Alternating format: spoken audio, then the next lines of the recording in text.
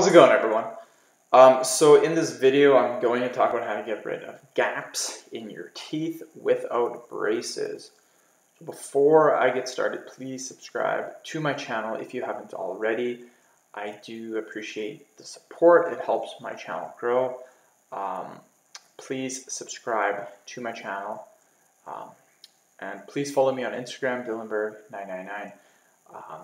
So with the gaps, you guys, this is really going to depend on how big the gap is.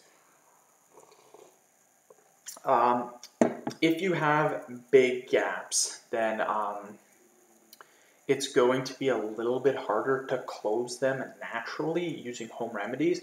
So you may, I know this is going to suck, but you may have to get braces. I know that sounds really, really bad, but it's something that you probably, you may have to consider.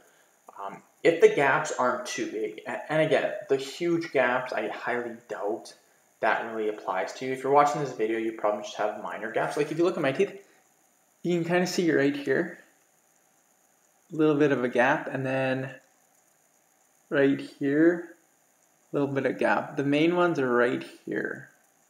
These ones right here, a little bit of gaps. But again, this does not require braces at all. I actually, the dentist said I have really, really good,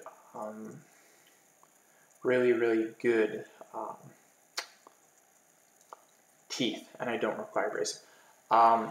With the gaps, the best thing to do, it's a little risky. Anything that I'm about to tell you is going to be a little bit risky just because, I mean, it's your teeth. So you can actually use tooth gap bands. So I'll put a link in the description box. I still don't know if they're on Amazon yet, but I will. I'll try to put a link in the description box for something related to the gaps. Go ahead, check that out. What they do is they're a band and they go around your teeth.